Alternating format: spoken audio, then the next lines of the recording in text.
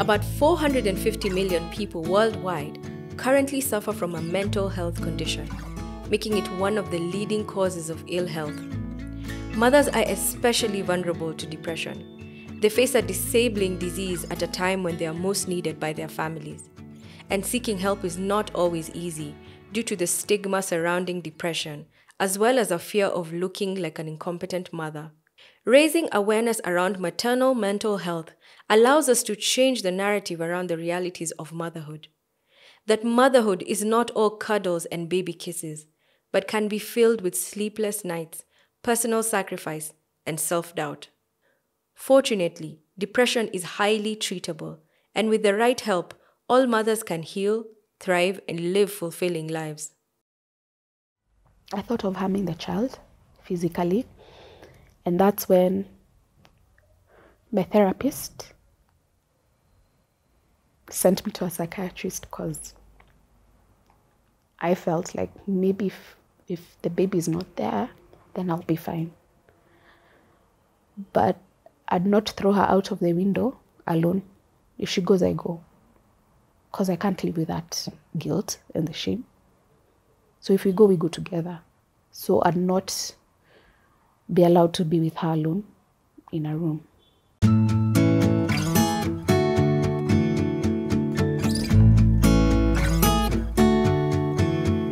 I'm Christine Kimani Kabuye. I am 31 years, very proud. I am a mother, I'm a wife, I'm a daughter, I'm a sister, and yeah, I love life. I'm just discovering myself every day. So what led me to finding out I was pregnant was I developed some pain, a discomfort that I can't explain. So I had to go and get checked, and well, they found out I was expectant. So the doctor told me I'm expectant. He told me the reason I'm experiencing the kind of pain I'm experiencing was because the baby was not growing where the baby is supposed to grow. So yeah, so I found out that I was having that issue, and I was told to go back after 2 weeks to see if the baby has taken its rightful place. And when I did that, and when I went back, the baby had taken its rightful place. So what does this mean? I am going to be pregnant, I am fine, we'll go the whole way. So the first trimester was really hard, and actually all through till my 9 months, I developed hyperemesis. So I was in and out of hospital, I was always tired. At that time I was working and I'm in media, so having to tell your boss or your producer that you can't make it for work, you can't go on air, and it's a live program, you know, that was just, it was hard. So I didn't feel like doing anything throughout the 9 months. There are days I didn't want to wake up, and there are days I just wanted to stay in bed. Throughout that 9-month period, I talked to a few moms, and I kept asking them, when do I develop this bond that people experience? Because I had a circle of pregnant women, friends, and they were so excited about their pregnancies. But I'm like, why am I not excited? Why am I not feeling any connection, you know? So there are times you'd see a mom, you know, touching her belly and, you know, really excited, can't wait to see the baby.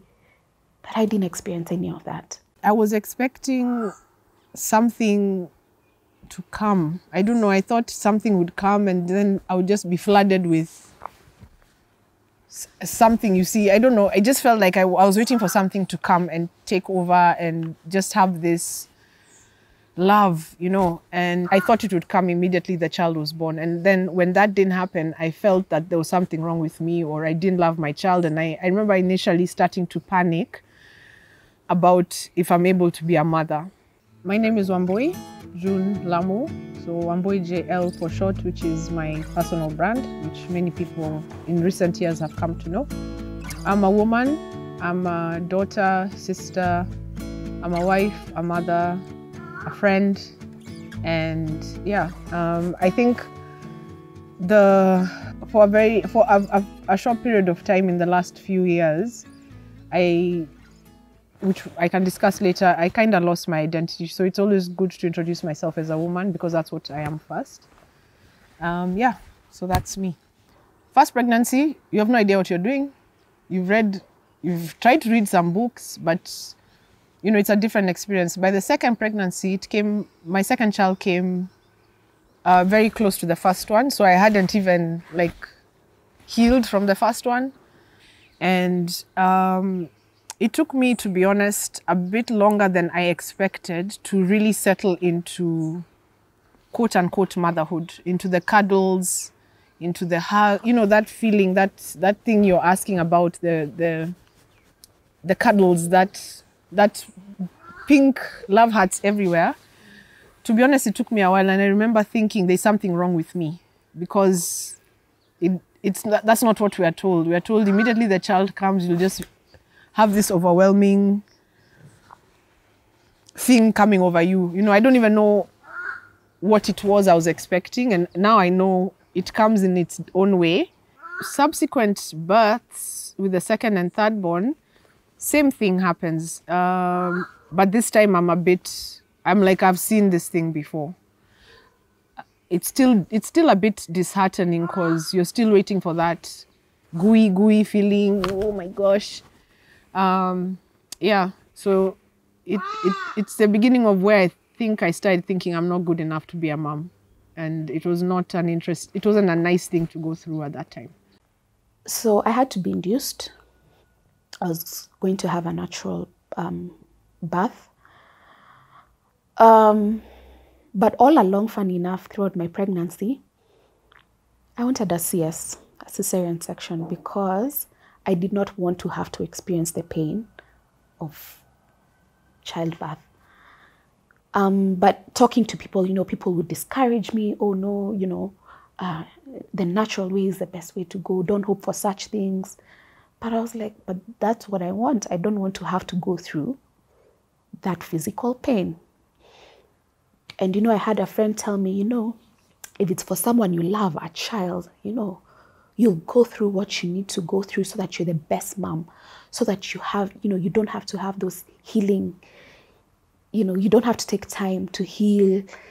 You can still walk after the baby is delivered. So, yeah, so stop hoping for that method of childbirth, start hoping for this other method. But for me, I really didn't want to go through the natural way of giving birth. But by 7 months, my doctor, my OBGYN, told me, listen, you're the perfect candidate for a natural birth. You're not going to have a CS. So please start preparing your mind to have a natural birth. So that kind of put me off. So I didn't want to go through it. But anyway, fast forward, the day comes and I have to be induced. So I labored for 4 intense hours. So they broke my water at 8:30. I remember the day very well. It was a Sunday, a cold Sunday in the month of May. So they broke my water at 8:30, and at 12:55 the baby was there.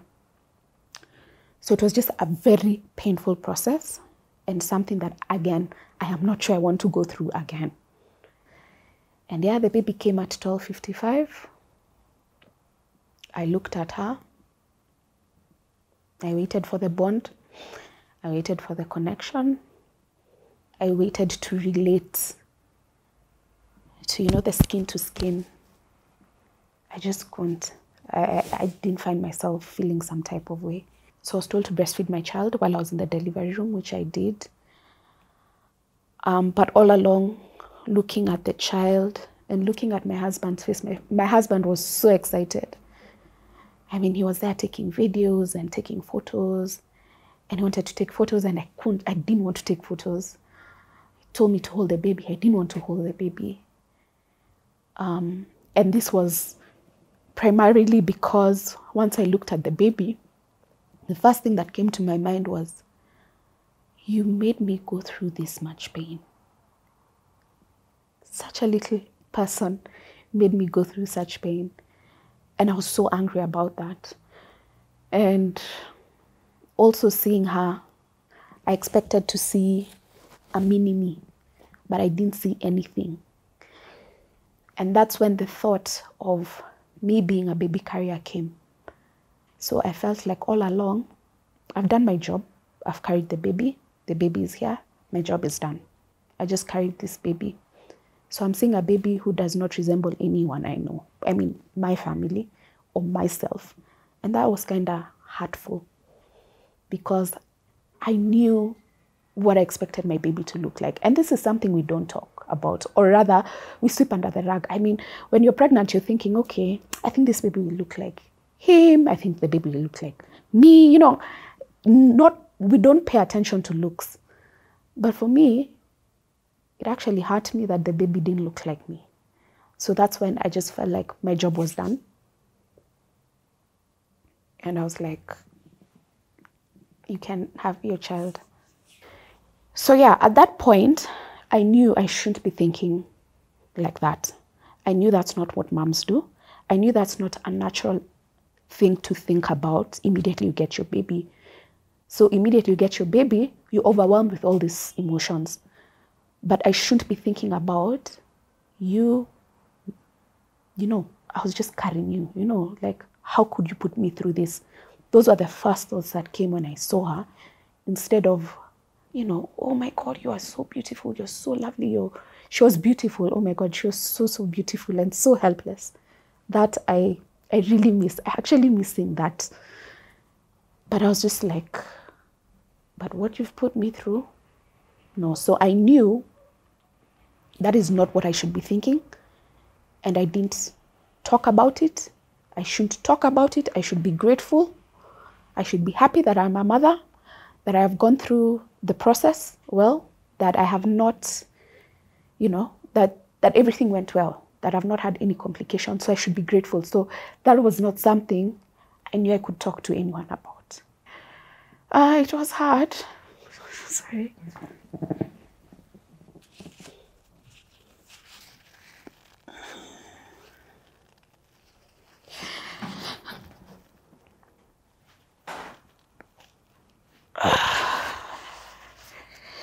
It was hard. It was hard. Because I just felt alone.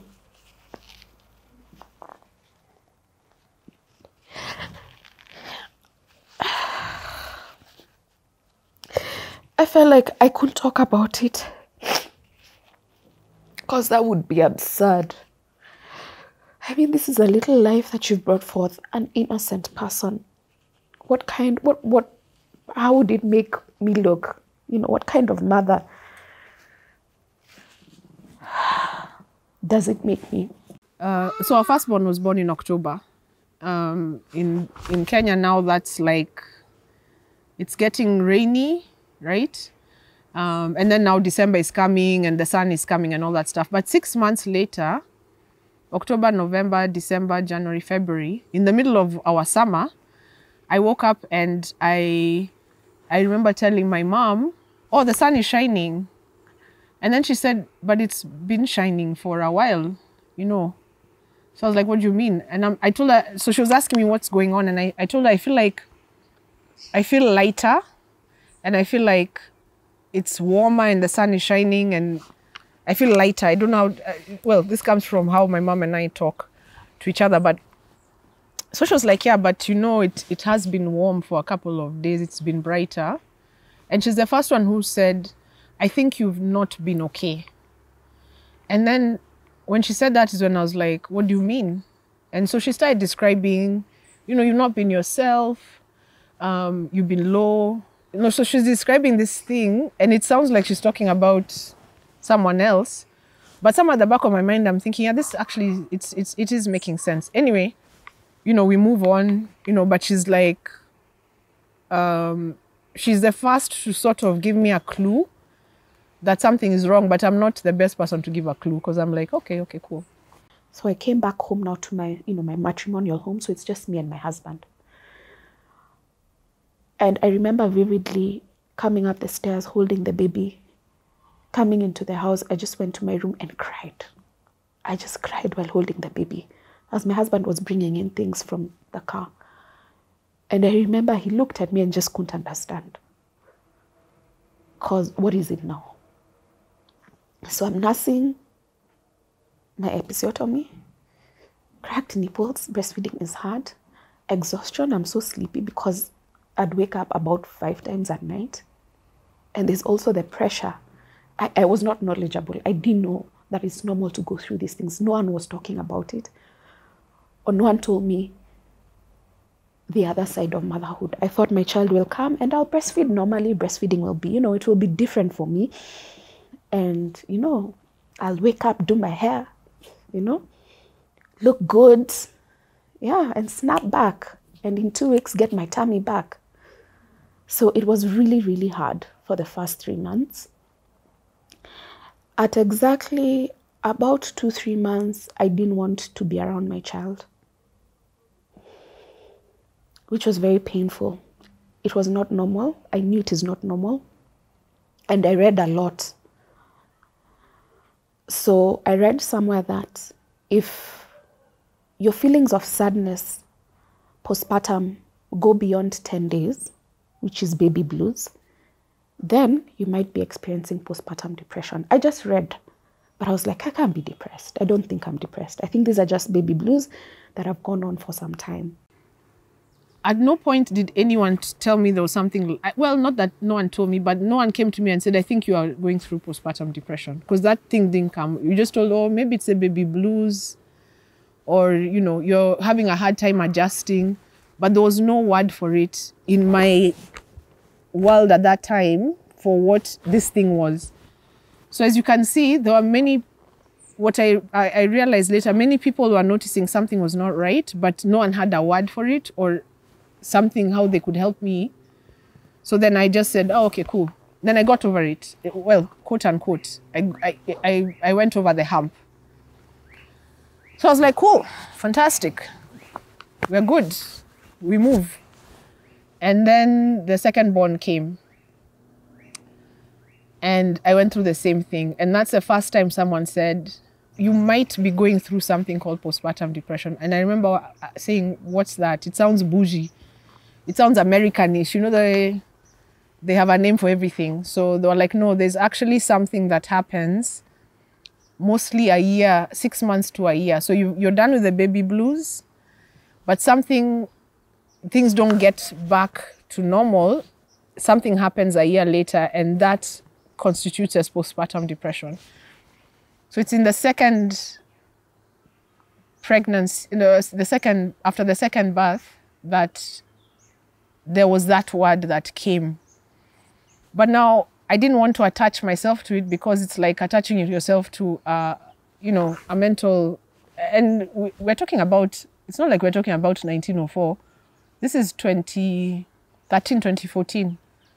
If you look back, we were not having the mental health discussions we're having now. We didn't have names for so many things. There were names, yes, but they were for psychiatric problems. So the turnaround we've done has been in a very short window.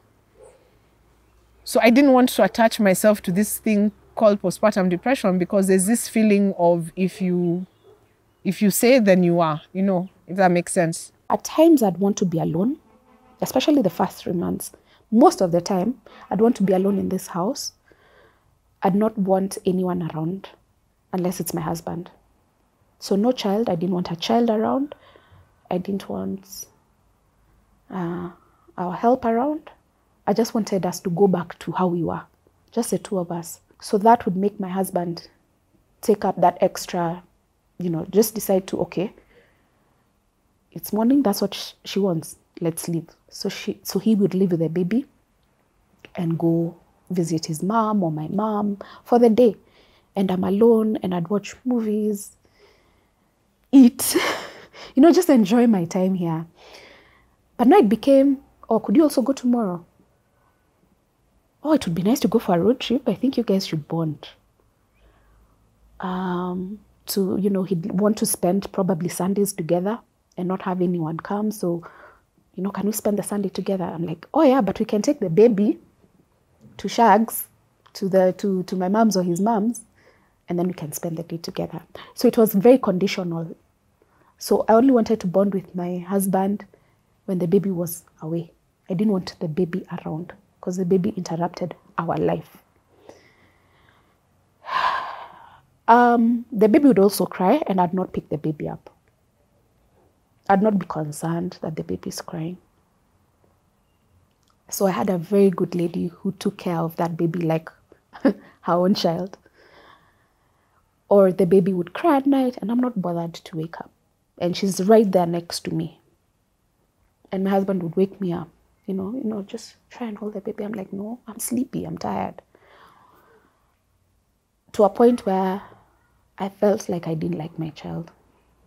So once I shared that with my husband and my family, very few members of my family, they intervened, they came, they saw me, I was encouraged, I was prayed for, just wasn't enough. So we decided to seek the help of a therapist. So I saw a therapist, a counselor, for about 2 sessions. And through her analysis, she advised us to see a psychiatrist, who then diagnosed me with postpartum depression. By the third born, I was very wise. I said, hey, my friends, I don't care what this thing is. It's me. We are one. So I remember immediately after I gave birth, I started looking for a therapist. And I said, this one, I'm not, fine, it'll come, but it won't find me flat-footed. So with the third pregnancy, as much as I was ready for, it's like, hey, postpartum, bring it on. It said, man, this time I'm coming now with the army. And it came to the point where I was very suicidal. I remember I just started shutting down. I wouldn't open the curtains, which I had not gone through before. I would wake up and not want to leave the bed. I'd not want to shower. I'd not want to eat. Like you open the curtains, like you've washed, it was horrible. I remember I made I was in a WhatsApp group with some girlfriends, and I don't remember what message I sent. I just said, guys, I just think I need help. I don't know what's going on. I just need help. So luckily, one of the friends in that group is a psychologist. And I remember she just called me and said, stay on the phone. Let me get you a therapist. So by the time she was calling, I was under the blankets. I was crying. I remember one time my husband sitting on the foot of the bed and asking me, like he was like, what can I do? And this is the third pregnancy. So remember, I should have been wiser and smarter. Like by now I have the handbook. But now this is the worst of it out of all. So he was sitting at the edge of the bed asking me, what can he do? And I remember saying, I feel like I'm in a hole. I felt like I was in a hole. And everyone who was asking to help me was standing, and the hole is a grave, because I do remember feeling like it was nicely chongwad. It wasn't just a kashimo. And I told him, I feel like everyone is on the other side, putting their hand down and asking me to come up, and I can't. I couldn't leave that hole. And I remember thinking, I just want people to come and sit with me in this darkness. So it was a really, I'm probably glossing over a lot of things because I have makeup and I don't want to cry. But it was the worst of the three, yet it should, in my mind, logically, be the one that I was dealing with the best, and that was the worst. So my friend calls me and says, tomorrow morning at 9 a.m., I'll never forget, Wednesday, 9 a.m., there'll be a therapist waiting for you on Isaac Gadanju. So the only thing you have to do, you don't even have to shower, tea.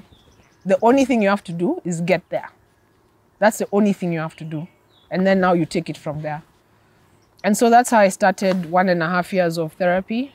But now I wasn't even going in for postpartum depression. I was going in for suicide. It was so hard to vocalize how I feel and what I was going through, because no one gets it. Nobody gets it. At some point I thought I'm cursed, because I was like, who goes through this? Motherhood is supposed to be so amazing. I just have a new baby. She's beautiful. Everyone seems to love her. So it was very hard to vocalize. But the day I vocalized and started talking about postpartum depression on my platform on Instagram. That's when people reached out through my DMs and told me that they went through something similar. But I'd classify all those DMs as mild depression. I never thought anyone would reach the level of depression that I have, to a point where I'm resentful of my child. I didn't ever think that there's anyone who'd go through it until a friend reached out and told me, anytime they'd go to the clinic with her baby after she was born, she'd want to throw the baby out of the window. And I'm like, sounds familiar. So I was like, okay. So it happens. So I found my match, I kind of found my match. I was like, okay, it's happened to someone else, The rest are very mild. I felt like, you guys don't even know what you're talking about. Do you know what I'm going through? Looking at the window in my room and wanting to jump off. So I became also suicidal. I'd take pills to just, try and kill myself. I thought of harming the child physically. And that's when my therapist sent me to a psychiatrist, because I felt like maybe if the baby is not there, then I'll be fine. But I'd not throw her out of the window alone. If she goes, I go. Because I can't live with that guilt and the shame. So if we go together. So I'd not be allowed to be with her alone in a room, because thoughts of harming her were just... And that's why seeing her crying, I felt nothing. By the time you feel like doing something physical, then really crying will not make you feel any type of way. So the help I got through therapy, and through, my husband had to come with me for a few sessions to just understand where this was coming from, and for me to also understand where this was coming from. So we had to take a few measures that were drastic to ensure that, first of all, I'm okay.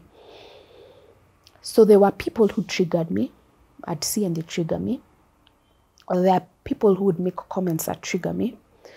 So I'd get the comments that, this baby doesn't, oh my God, this baby looks like him. Oh my God, this is so not you. So such comments would trigger me. Because again, I went back to thinking, oh yeah, you see, this is not my baby. I'm just a baby carrier. I mean, to a point where right now I'm very sensitive when I say such things around people. I don't comment on children's looks.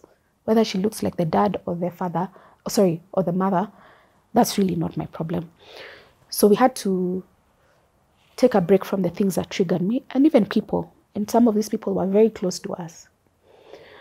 So there was that. We'd also take a few days on our own with my husband. So the baby would go home to my mom and dad's place, or would go to his mom's place for a few days. And when she'd come back, I'd be, I'd be looking forward. But that had to take, I think 5 trips before I could look forward to having her. So there was a day she went, there was a time she went, and on the second day, I just wanted to see her. Not to come back with her, I just wanted to see her. So I drove all the way home to just see her. I saw her for an hour and came back, and I was satisfied. So that urge started building that, okay, she's going, but no, so she'd go for 7 days, then it becomes 5, 4, 3, 5, it was up and down, up and down. So that's when I started looking forward to seeing her. I was also, therapy, taking the precautions that we took, and also medication. The problem comes when you have to explain to someone who doesn't understand, and you don't know how to make them understand. And you end up cosanering with people or feeling that someone is not there for you. But now that I sit here, I'm like, people were there for me. My mind didn't understand that. or my mind chose to look at the trash, right? But now I can sit here and say, oh, I remember someone, you know, some friends would call me. My mom has been a solid rock. I'll give you an example. I remembered that for the first 6 months to almost a year of the firstborn, my mom was in the house every day. She didn't live with me, with us. She lived in Syokimau, and we were living like on this side of town. She was there every day. So remember, my mind has chosen to look at trash. I don't remember this until after 9 years. It hits me that I remember her being there every day. She's the one who did our grocery, our vegetable shopping. So her, being the Kikuyu she is, she bought the vegetables. She knows akina carrot, you know, miji, all these things. She's the one who taught the nanny what to cook for me. So suddenly my house had fruits. There was fruit salad. There was scheduled meals, you know. And it takes me 9 years to realize that that's what she was doing in that period of time that I now wasn't. I was so myopically processing my situation and not even making headway. Now, that's the only way my family eats. So you see, that's help, that's support, that's love. Then it didn't feel like it. I had support from my sisters, my family, my mom. I had a lot of support again from my husband. I had a lot of support from my very close friends. Because remember, this is not something you can just share with anyone. I felt, or rather that's what I felt, for fear of judgment, and I didn't want to put myself in that mental space again. So even the physical support, you know, there was a time a sister of mine and her husband just drove in, came here, and told us to go. And the baby was about 2 months, told us to leave. So like, leave and, yeah, you guys just go for a drive. Come back whatever time you want to come back. We'll take care of the baby. So that really helped. I needed people to physically come and tell me, you know what? Yeah. Or at night. I needed help at night. So my husband also stepped in. So because I didn't want to, I'm a light sleeper. So because I didn't want to wake up from the baby's cry, he had to move with the baby to the next room, which is, I'll always remain forever grateful for that. And not many people would understand. And I don't expect people to understand. But he actually did it. There are times they'd sit here all night because she'd wake up so many times. And you know, he's playing his games, he's watching soccer all night, and they fall asleep here because they don't want to wake me up. So even when I started getting my full night's sleep, my attitude would change in the morning. Yeah.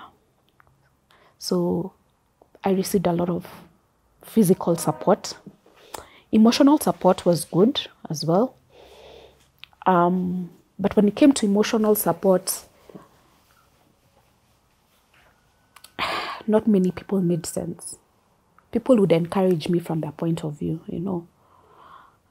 I'd always be encouraged, you know, at the end of the day, you're this child's mother. It kind of helped, but what really helped was just people showing up. Showing up is what I really appreciated the most. So it's been a year. My child is 1. Surprisingly, since towards 10 months, from 10 months going up has been good, better. I'm on medication. That has really, it's really helping me in therapy as well. I'm much better. I'm not in a hurry to stop. I wanted to quit, the medication because I was like, okay, look, I can't take antidepressants for the rest of my life. But I'm encouraged to still proceed, to still continue. until the doctors feel like I'm at a more sane place, but I'm much, much better. I feel a bond with my child, even if I can't breastfeed. Now it's dealing with not blaming myself for what I went through. Because now there are times I will get frustrated because I've placed the baby on my boob and she doesn't know what it is. She thinks it's a game because she doesn't know. She's not used to breastfeeding. So now I'm like, now I want to breastfeed. Now I'm like, I want to take back all those things because I'll never get them back. I want to breastfeed my child. I want to develop a bond with her that's so strong that she can never experience with anyone else. Because breastfeeding, your child will never experience another bond like breastfeeding. But I can't do that now. So I try as much as I can to bond with her, whether it's through showering. There are things I avoid as well, things that trigger me.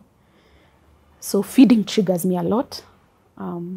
Because, she's also at that age where she's very particular with what she wants to eat. And if she doesn't eat, it really triggers me. So I know what to do. I know what to do when that time comes, because when it gets to me, then I can get physical. So what will happen is I'll leave the house until it's done, come back, and, just breathe in and just breathe out and just go with the flow. But I didn't think I'd come out of that dark space I was in. And even this space I'm in, I think it can be better. It's not anyone's fault. Yeah. It doesn't make you less of a mom. It doesn't make you less of a parent. I know there are some single moms who are doing it alone. And I salute them. But you're doing such an incredible job. I used to be told that and I never saw it. Because I was like, how could I be doing an incredible job and I'm like this towards my child? So, yeah, it doesn't make you less of a parent. Yeah. And you're doing well and you'll come out of it. You definitely will come out of it. And your story is your story, so you gotta own it. Yeah. I'd like to tell my child that I love her, that it's not her fault. It was never her fault. That I was just healing from whatever wounds I had. And that it won't make her less of her daughter. She's loved so, so much. And I'm working extremely hard to ensure that she knows she's loved. I really don't want to break her. When she sees this, I'll talk to you about it. I'll talk to her about it one day.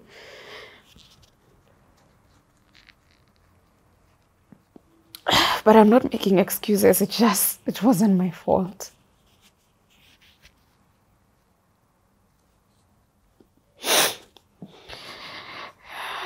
And that she's loved. I don't want her to develop any issues with me.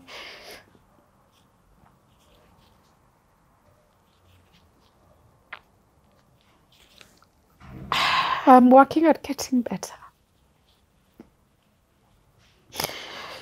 Yeah.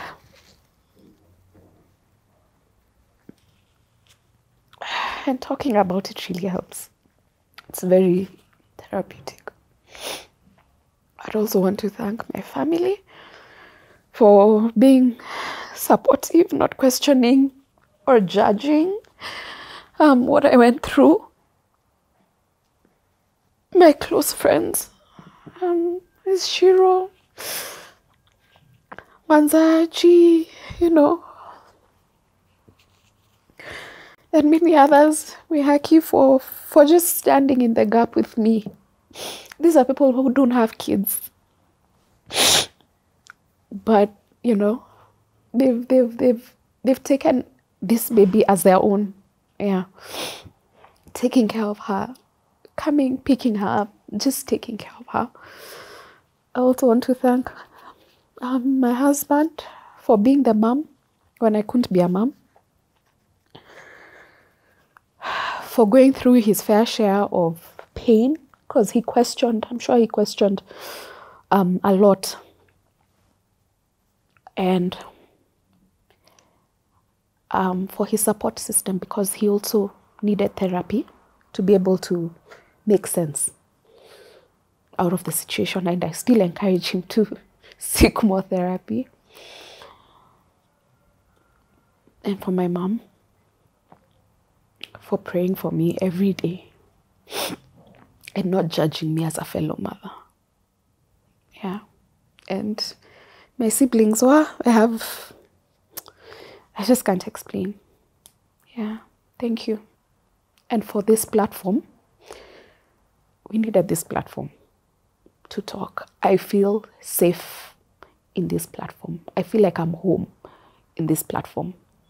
And I hope someone out there will hear this story and be encouraged that, hey, I'm okay, or that they will get better.